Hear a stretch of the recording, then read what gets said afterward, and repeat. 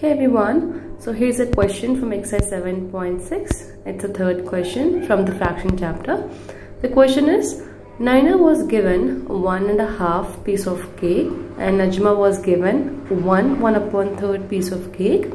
Find the total amount of cake was given to both of them. So they have given two things to us.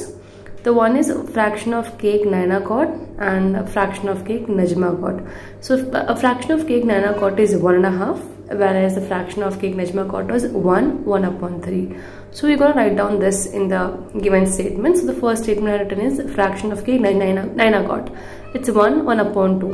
So we're going to convert this into improper fraction. So multiply 1 and 2, and then whatever answer we got, we have to add it. So 1 2s are 2, 2 plus 1 is 3. So 3/2. Same thing for Najma also. So Najma got 1/3 piece of cake. So we're going to write down here. So fraction of cake Najma got is 1/3. We're going to convert this into improper fraction. So 3 1s are 3. 3 plus 1 is 4. So we'll get 4/3. Now in the question they're asking find the total amount of cake. So total means we have to add these two. So we're going to add 3/2 and we're going to add 4/3. We're going to add these two fractions. So 3/2 plus 4/3. Now since denominators are different, that is we have a 2 and 3 here, they are like unlike fractions. So to solve this, we have to make them into a like fraction. So for that, we're going to take LCM of the denominator, which is 2 and 3. So LCM of 2 and 3 is 6. Now we're going to change the number, like we're going to change the denominator. So with 2, what we should multiply to get 6? It's 3. So we're going to multiply 3 in the denominator and the numerator. So it will become 9/6. Same thing for second number. We have 4/3. So with 3, what we should multiply to get 6 in the denominator? So it is 2. So we're going to multiply 2 in the numerator and denominator. We'll get 8/6. So we're going to add these numbers now. So 9/6 plus 8/6.